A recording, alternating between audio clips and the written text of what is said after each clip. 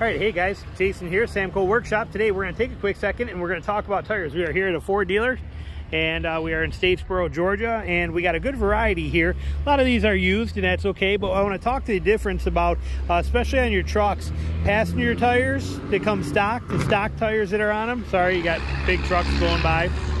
But this, difference in tires, okay, is kind of what we're looking at. Okay, this is an all-terrain tire here on my 4Runner. This is our 4Runner. Tina's in there chilling for a second. We're getting ready to go eat lunch. But Sunday, and I like the fact that I'm not being hounded by people. So I like coming to the dealerships on Sunday to show some of this stuff. But here's a good Falcon Wild Peak AT tire. I've done reviews on it. I've shown you I love it. It's my favorite tire out there. But you'll notice on here that you got a variety going on with the tread patterns. You got bigger lugs on the outside with the lug size doesn't matter as much as the gap in between them, okay? The gap in between here and the size of that, how wide that gets and how tall these lugs are is where it matters. And then all these little edges in here are designed to basically grit traction. The thing you have to understand is that a tire on-road gets traction from surface area. A tire off-road gets traction from edge contact. Look at all the edges we have in here, okay?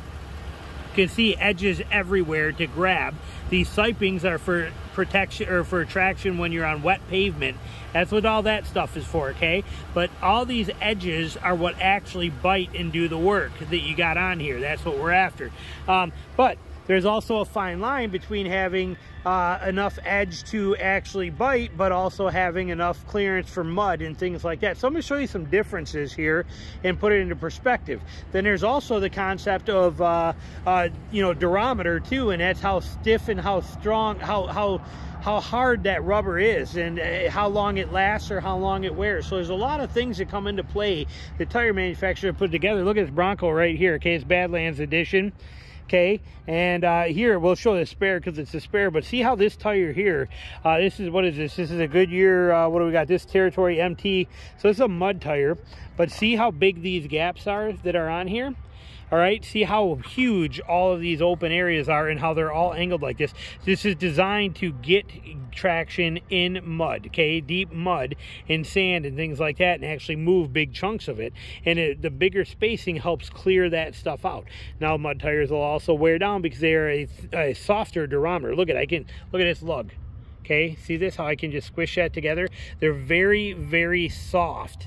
And they're that way on purpose so they can climb over rocks. These are great for getting up and down rocks. They got traction on everything you want off-road, and they do it very well. And they need to be soft to make that happen. That also means they wear out much quicker. It's just part of the game. Mud terrains wear out much faster, but you get that traction. This is also an LT tire, which means it's probably 10-ply, so it's got a very stiff sidewall in there. I love LT tires, rather than passenger tires. But every little thing that's on here is on here on purpose to give you that. Even the side lug pattern right here, this isn't decoration, it's on here. This is for when you get when you're on the road, it's up here, but when you get off-road, it sinks into there. But you also get into soft sand, snow, mud, things like that. Each one of these are actually a traction aid. These are lugs like you have up here, but on the side of the tire for when a tire sinks in to give you that traction. So there's a lot to take away from tire design. Let's look around here and see. Like I said, it's lots loaded with and again, because we are in Georgia, we have a lot of people that, we got a lot of mud here, and it's peanut butter mud and it's nasty, and a lot of guys run mud tires here. The downside to a mud tire is they don't last long, they vibrate a lot, they make a lot of road noise, you feel it through the steering wheel. Like here's a set of mud terrains right on here, but you can see these, okay, these are Toyo MTs, okay, open countries. Toyo makes incredible tires, and this is a used truck. But look at the space on these. Look at how these lugs are spaced out so far. Okay, that's on purpose. Again, now all the edges are designed to work, and they've done testing on that and found that this is what's best. The siping is more for on-road stuff, but the spacing in here is designed to get mud to go. But again, very soft lug tire. You can actually move those lugs and feel them, and it's because it has to be in order to get the off-road performance that you want out of total mud terrain. So things that you got to take into consideration on there. They're going to wear down quicker. They're going to be louder on the road, more vibration through the steering wheel. You're going to get that whoom, whoom, whoom, whoom, whoom, whoom, whoom when you go down the road, and they don't last as long, but they perform off-road really good. Now, if we look at a passenger tire, like on this one, this is a passenger tire, okay? These are designed for on-road use. Notice you have the water shedding capabilities in here. Everything is about shedding water and keeping it performing on the road. You have edge, but it's very small edge because of the fact that it's on the road. It wants surface area. Look at the surface area that comes in contact with the road on this. First, at any given time, you might have, you know, you might have this little strip. So you got this piece in these corners that are actually touching the road, where on this you have this whole thing touching the road completely. You will also notice the sidewall here. So you can see how that sits, okay, and it's all on a tread. This one, they bow out. You can see that it barely, I mean, it rolls right around so that you get full tread factor on them. So a passenger tire like this is designed for the road. Okay, and we know that, and they're designed to give you good braking, good stopping power, good. See how stiff that is? I can't move these lugs. See how they don't budge at all. Okay, you can't even flex them. It's because they are a harder durometer, meant to last longer, to handle being on the road, to shed water, to shed snow, to give you traction on dry pavement.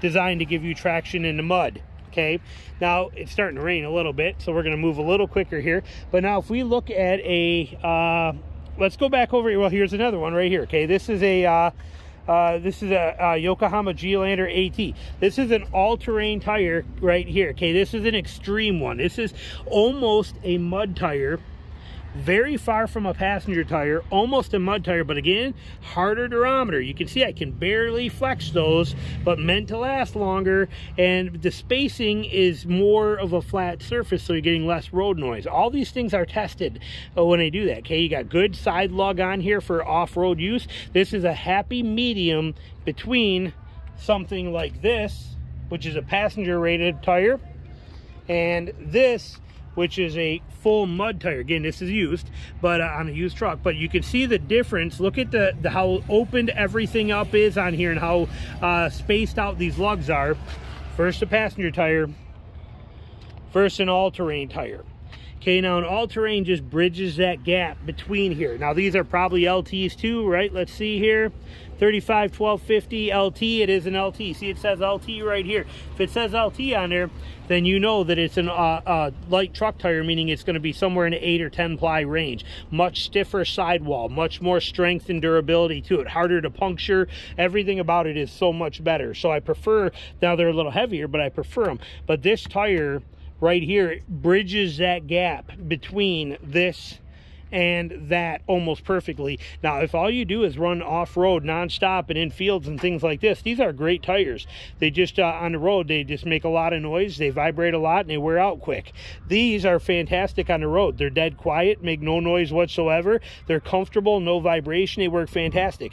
Take this off-road and your truck dies. What I mean by that is it becomes nothing. You have zero traction off-road. All of this will clog full of dirt or mud in here, and it will jam full, and this whole tire becomes a complete slick. Okay, there's no clean out version on this.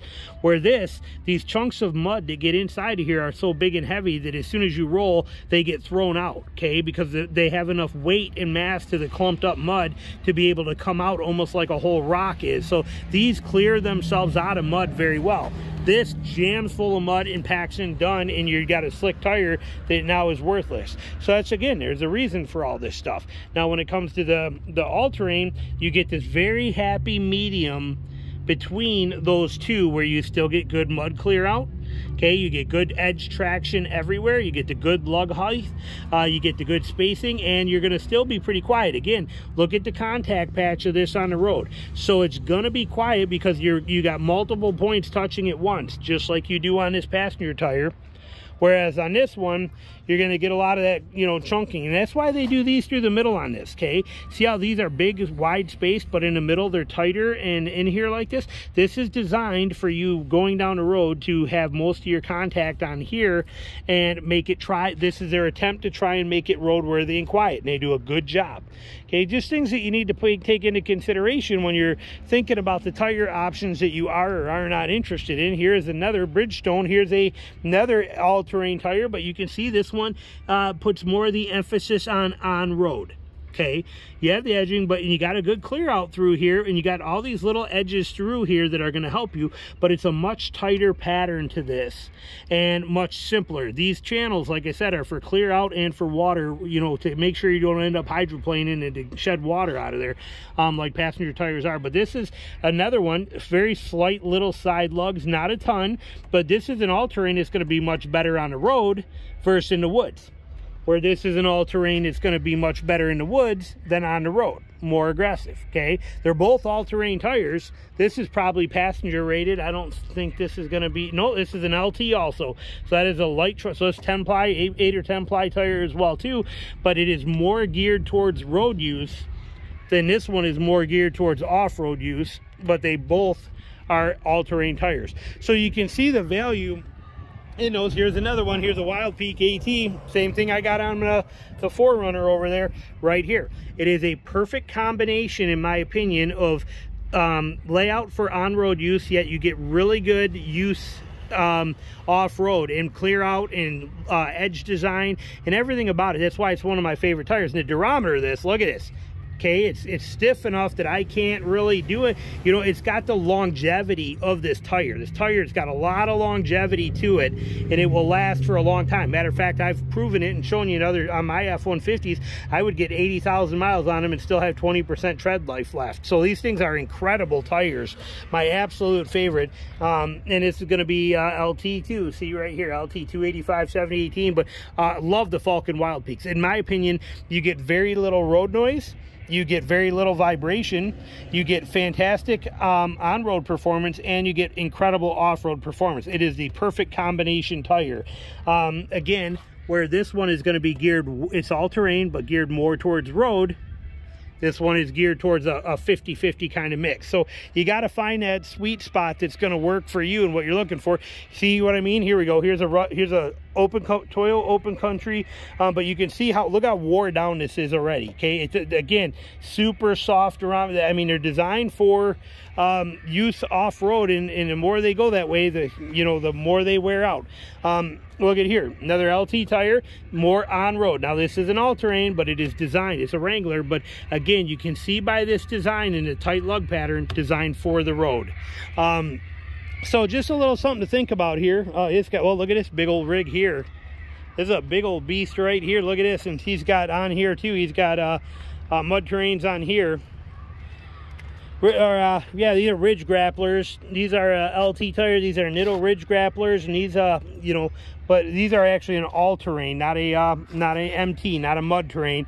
But you can see how that pattern gives you that full capability on the road, but also big enough to clear out mud, enough edge to be able to give you the contact. Works really good. Good side lug. Look at the depth of those side lugs.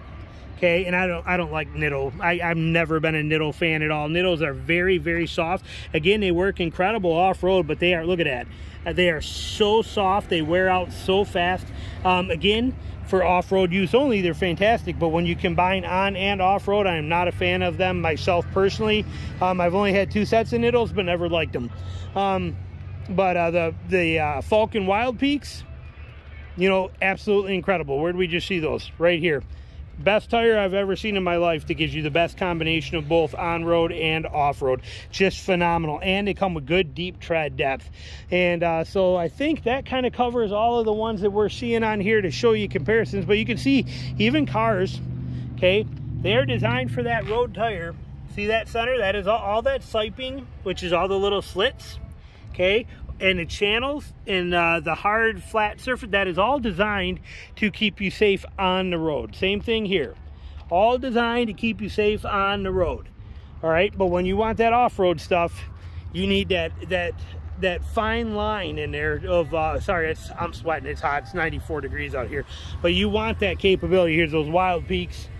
See what I mean? How you got that good clearance of mud, you know, you can get the mud out of there. You got the good perfect combination for on-road. Like I said, super stiff durometer, which means they're going to last long, but it does mean that they're not going to be as sticky in the rocks off-road. But everything is a trade-off. There is no perfect tire. You cannot get a mud terrain tire that's going to last you for 50,000 miles. You just can't do it.